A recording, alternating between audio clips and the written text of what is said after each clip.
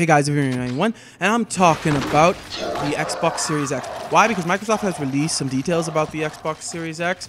Not too many, just a quick glance, I want to say. It's kind of like when they released what was then called Project Scorpio during that E3, I believe, and they just gave a few quick details, nothing too substantial about it. And that's what they're doing here. We have 5 details right here in front of you.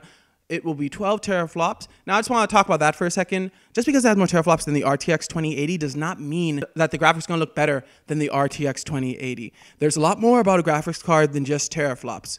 Variable rate shading, I'm not exactly sure what that is.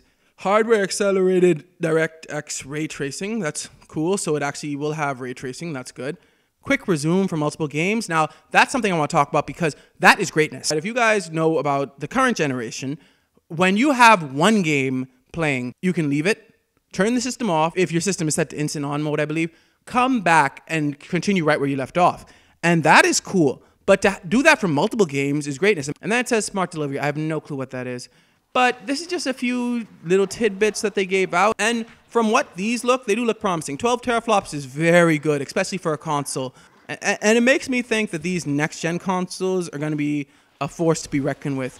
I'm not saying they're gonna like take over gaming PCs, but because they're not. Even with 12 teraflops, I doubt they're gonna look like a GTX 1080i or an RTX 2080i.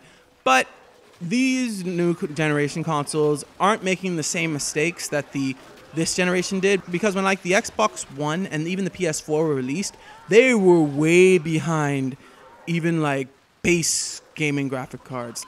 So it's good to see that the next generation of Xbox and PlayStation seem like they're probably gonna be not on par, but around that with the current gaming level graphic cards. But what do you think about these details that Microsoft released about the Xbox Series X? Let me know in the comments below. Thanks for watching, like, subscribe, may God bless you all.